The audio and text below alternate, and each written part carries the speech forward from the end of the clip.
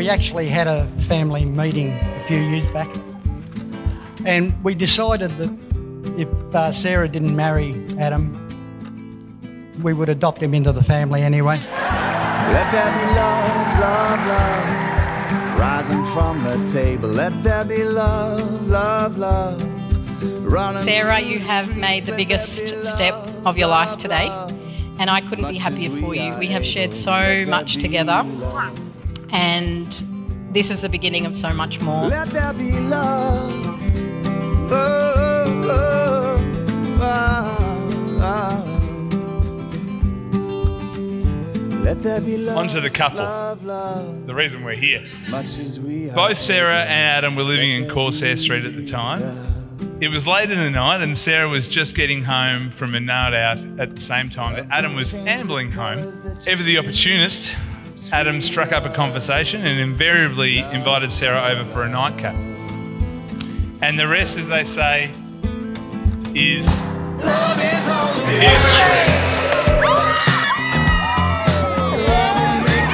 Sarah, your passion and determination challenge Adam in a very good way. Amen, brother. Most importantly, though, you love my brother and you make him so happy. For that, you have my gratitude and my affection forever.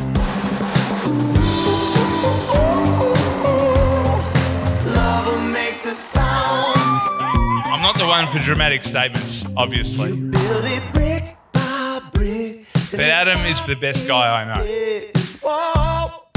He's intelligent, compassionate, he's a great sense of humour to boot.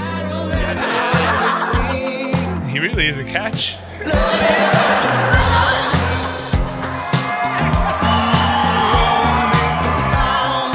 Can you do an upside down one?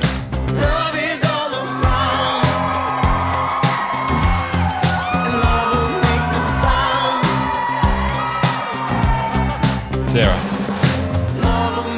I vow to love you until we are old and wrinkly. I promise to respect and support you with kindness, patience and care. Adam, you have a kindness in you that is something truly special. You amaze me every day with your gentle, patient and generous soul. And I could not be more thankful that I literally found my boy next door. I promise to love you always.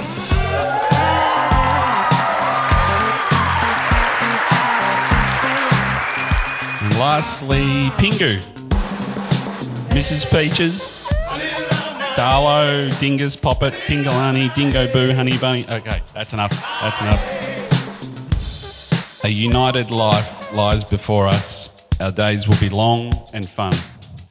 We will take all comers and all challenges. I can't wait for our future together. I love you.